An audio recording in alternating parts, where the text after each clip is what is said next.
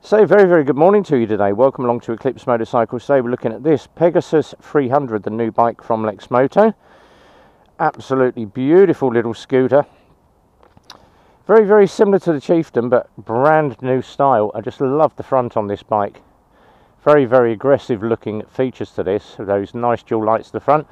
This does have the ABS on it as well. And we're just going to look down the bike. Two positions to put your feet as well, so you've got those bottom boards and you've also got the boards at the front so you can put your feet up a little bit. Passenger pegs on this, flip them down and you've got a nice wide foot peg to the rear, both sides for the passenger. Gorgeous exhaust on this as well in stainless, and then you've got those Taro shocks that are just to the back of the bike. So what we're going to do now, we're just going to switch up to the second camera because I do want to show you the features on this bike. Absolutely beautiful little machine, this one. So we're just going to flip over to second camera and show you around the bike. So on the second camera, just come in a little bit closer on these pegs. So nice big wide foot peg for the rear passenger on this one, and then just get in on those shocks at the back, those Taro shocks at the back. Nice bit of suspension to the rear of the bike. This one does come with the added USB plug on that, so you've got the USB plug there, fully waterproof. On this one you've got the two positions, so you can pop the seat or you can pop the fuel on this one just by pressing the button when it's in the seat fuel mode. Storage under this seat, very big. And then just climbing onto the bike, I just want to show you this dashboard on this. Full TFT screen. So you've got your miles an hour to the left hand side of the bike, engine light just shows there, and your rev counter to the right. Now with this one, you can obviously come in on this. I'm just going to try and get a better picture of this. So you've got the ability to, on the left hand button, just to hit that button, that will give you the total, the trip. You've got also your daylight sensitivity on that front TFT. So we'll just put that back onto the total mileage, 1.8 miles so far. And then I do like this, so you can flip through. You've got a blue screen, the white and red, the black, and then obviously the white and blue. For personal use, I absolutely love that black TFT screen. Very easy to see, and very easy to see at night. Just tells you the bike's charging at 12 volts. You've got your time there, which needs to be reset obviously because it's round about 7 o'clock this morning. Fuel tank is on the left, your water temperature on the fuel tank's on the right, water temperature is on the left, and then your mileage just below. So really nice TFT display on this. And just looking back, you've got that nice little screen to the front. Now on the controls, we've got the start button, you've got your hazard lights and your kill switch. Over on the left hand controls, these are slightly reversed on this one. So you've got your indicators to the bottom, horn to the middle. Up the top you've got your main beam and your dip beam, and then you've got your pass light situated just to the back. Mirrors on this are very wide as well, so where I'm actually seated, looking over the shoulder, you can see that I've got a very good view of the road behind me. So what we're going to do now, we're going to flip up to the ride camera and take you out on this bike. So final thing, just before we jump on the bike, you may notice you've got this nice backrest to the back of the bike as well. So nice seating position, that's just going to comfort you as you ride the bike. So what we're going to do now, we're going to take this one out, put some miles on it, and just show you what this bike rides like. I am absolutely looking forward to getting out on this thing. So side stand and main stand on this one, into the on position, bring the dash up, squeeze the brake, and just fire that bike up. A lovely little purr from that engine. So we're just going to set the mirrors up now. And as I said when I showed you on the other camera, there is a lot of mirror over the shoulder, so it's really good on this one. And at low speed, even on tick over, it does hold its line very well. So low manoeuvring speed ability is very good, very well planted on this. I'm just going to take this out into traffic. Now obviously I'm expecting to get this up to 40 mile an hour very quickly, being a 300cc liquid cooled bike.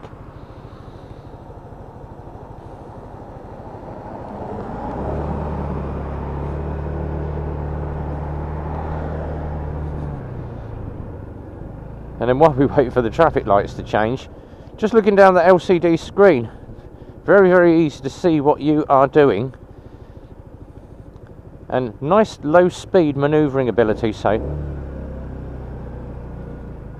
cruising along at literally 8 miles an hour, low speed, handles very, very well. Very, very planted on the road.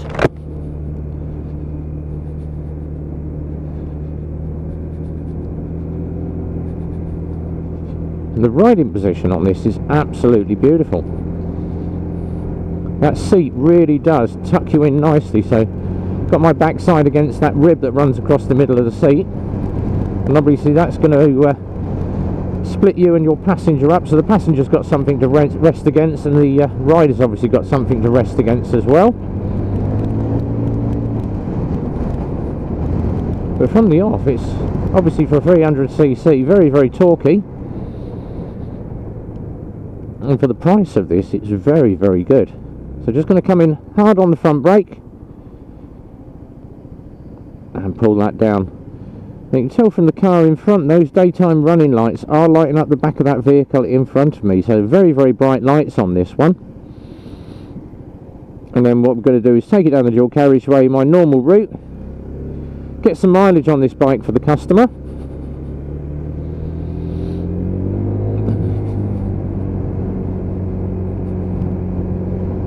and then we're just going to straight up to 40. Absolutely spot on with this bike, absolutely beautiful. As I say, this is the new bike from Lexmoto. This is the Pegasus 300cc, and just looking down I can see now that the engine's starting to warm up. I've got the first bar on the water temperature, half a tank of fuel, currently charging at 14.9 volts, and apart from the time which we've got to reset, is actually 721. But you've got the ability obviously with that TFT to change up, so if you don't like the black you can change it to blue, you can change it over to the white and blue, or you can change it to the white and red. So I do like the idea that they have now started to put TFT screens on this. And obviously with this one I can go a little bit faster, being a 300cc, so I'm going to sit this around about 45 miles an hour. So I'm still staying sort of within my parameters of ride testing, but we're just going to, obviously for 300cc, just give it a little bit of extra beans and sit it at 45.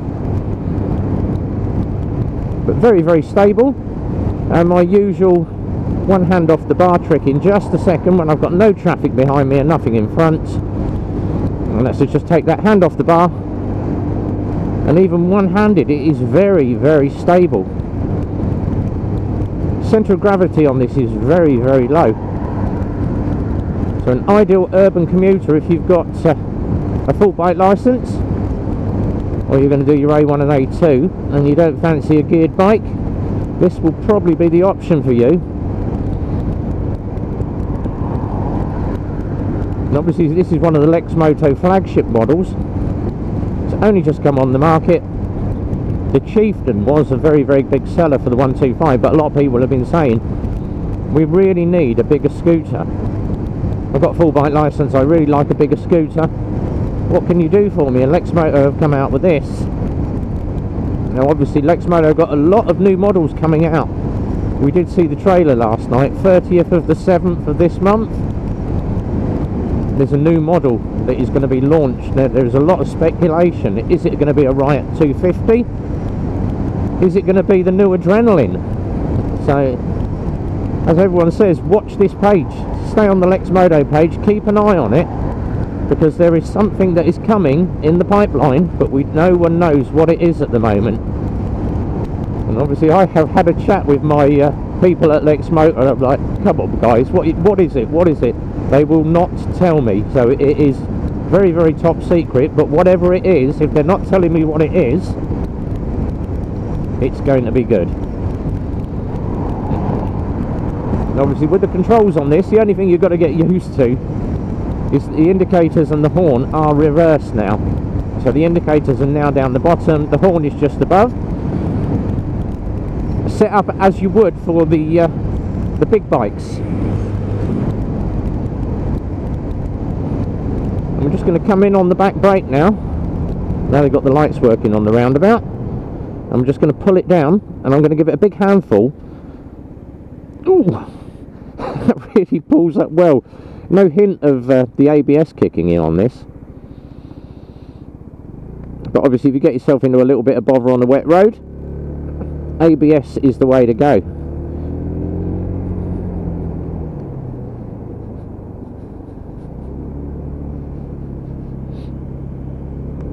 So customer purchased this one about a week ago. It's had all the PDIs, had all its checks, everything's been set up, and it's obviously now down to me as usual to test ride the bike.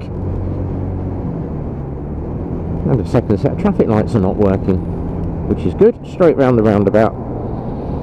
Cornering on this is lovely. Does lean very, very well. And obviously on fresh rubber, taking a little bit easy, but it is a dry morning.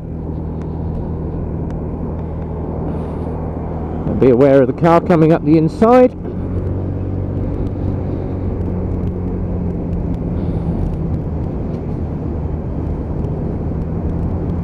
And then just bringing it back up to speed, and it gets up to speed very, very quickly. Coolant now on 2 bars, so sitting nicely on a nice breezy morning like today, but even with a bit of side wind, bike handles absolutely superbly. Not getting buffeted about like you do on a little 125. Obviously the weight of this bike is helping, and those nice tyres just gripping the road. So 5.5 miles in, about another 15 to go, but it's not going to take me long to get the mileage on this up and down the dual carriageway. So what we're going to do, we're going to edit out here, and then I shall catch up with you when we go back into the urban route. So just coming off the dual carriageway back onto the urban route, so just to show you these feet up positions. So just going to sit back in the seat, have a quick look down and just show you can put your feet up, and there is still plenty of knee room at the front of the bike. So if you fancy something a little bit easier, put your feet up at the front, or you can have them down on the bottom boards.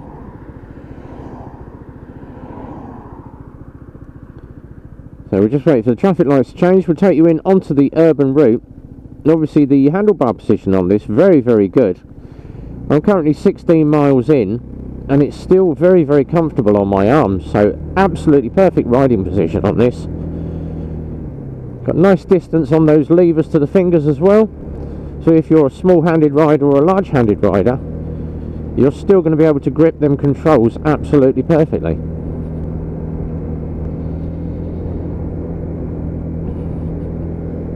And I am loving that new TFT display that they've got on this. It definitely makes an improvement to looking down at an LCD clock. Very, very easy to read.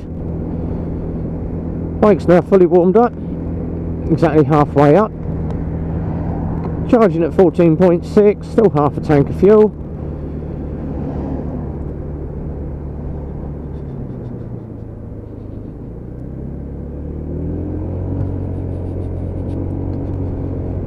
And just making our way back into town now.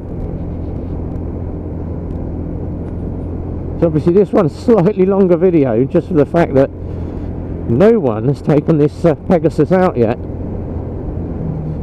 I know there's been a review from Lexmoto obviously showing you around the bike, telling you about it, but from a rider's point of view, no speed handling is lovely, and you get to see what it's like as if you were Joe Public riding this bike. So no commercial spiel on this one. And I'm going to do my reach on this, and if you don't know what the reach is, rideability, absolutely perfect, 300cc, and that seat is lovely and comfortable, just hugging me in against that backrest, that's sort of semi backrest that is on the seat. So it's just tucked in nice and tidy against it. Economy, the economy on these is meant to be really, really good. I'm just going to let this guy get out of the way, because I know exactly what he's going to do. So economy on this, very, very good. Affordability, obviously this is a slightly higher priced bike, but it is 300cc, that's what you've got to remember, guys. So affordability still very, very good. Comfort, I'll tell you, this thing is so comfortable. I could sit and ride this all day. Now, I'm not a huge lover of either cruisers or scooters, but if this was my urban commute and I didn't want a 125, this is what I would go for. So comfort is very good. The handling, exceptional, absolutely brilliant. Very low centre of gravity. Handles absolutely superbly.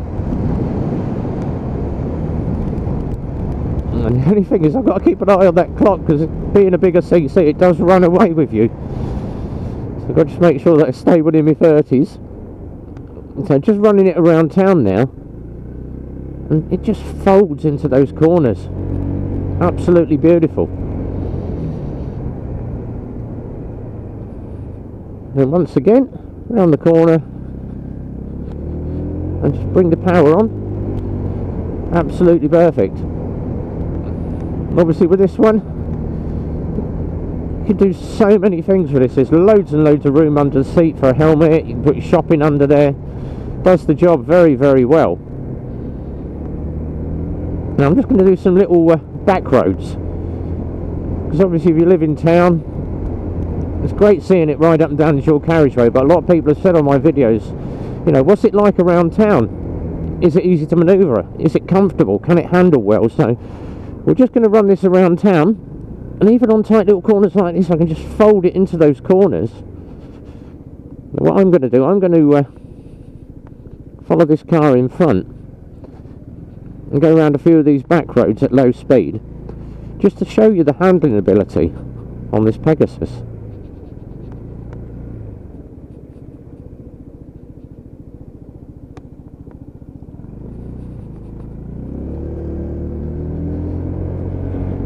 So around town it's absolutely ideal. And if you happen to live in one of the back roads again, so I'm just going to hook it round a really tight right. Perfect. Really does the job well. So round town, small roads, and just folding this about as your urban commute, you're not going to have an issue. Still very good. Very easy to manoeuvre and manage. And then low speed handling. Just checking around the corner. Thank you very much, Mr. Lorry driver. But exceptional. So rideability 10, economy I haven't checked out yet, but I'm still at half a tank, and obviously I've only done 20 miles, but I'd expect this to be a decent mileage on this, so I'm going to give it a 9, because obviously I don't know. Affordability, yes, it is in the big bike range, but it is still cheaper than your other models of a similar CC. And I'm not going to mention the models, but you know what they are. 2 of them are Chinese, 1 of them is Japanese, but it's still at least a grand and a half under what you'd pay for another big bike. So absolutely perfect. Comfort 10 out of 10. I'd give this 20 if I could, and handling I'd give this a 20 as well. It is superb. So Lexmoto Pegasus, as always, if you like the video or you've got any comments, leave them in the section below. All the bloggers below that I follow, pop onto the page, and you can find all the stuff at revbomb.co.uk. Down the bottom, Eclipse Motorcycles, link to the website, link to their Facebook page. If you want to give us a call, 01908 643 603. And as usual, on my Revbomb page, revbomb.co.uk, all my social media is on the social media page. And just to quickly, over those potholes, you can see that suspension, that Taro suspension, is soaking up the bumps. I feel a little bit coming through, but it's still telling me what's going on the road below. So as always, like, subscribe, hit the notifications if you want to be notified of any future videos. And until then, I'll be signing out. Be well, ride safe guys, and it's a goodbye from me. So just a quick thing that we forgot to do on the ride video, and that was to show you what the storage is under the seat. So we're just going to go into this. So you've got your seat and fuel lock there. Once again, pop the fuel at the front, that just pops up the flap, and then the seat, you just press the seat button that will pop the seat at the front. Now this is hydraulic lifters, so holds the seat up nice and well. And just look at the storage in that. You will get a full face helmet under this, and you've still got enough room at the front to get an open face helmet under there, all your shopping, and then obviously your Lexmoto toolkit and all your chains or your wet weather gear. But it will take a full size helmet under this seat, and then obviously clip it down. Now this one obviously clips from the front, so that's just to show you the storage under the seat. And then obviously that fuel cap there, so it's something we missed off the ride video. Numpty here forgot to do it. So that is your under seat storage on the bike.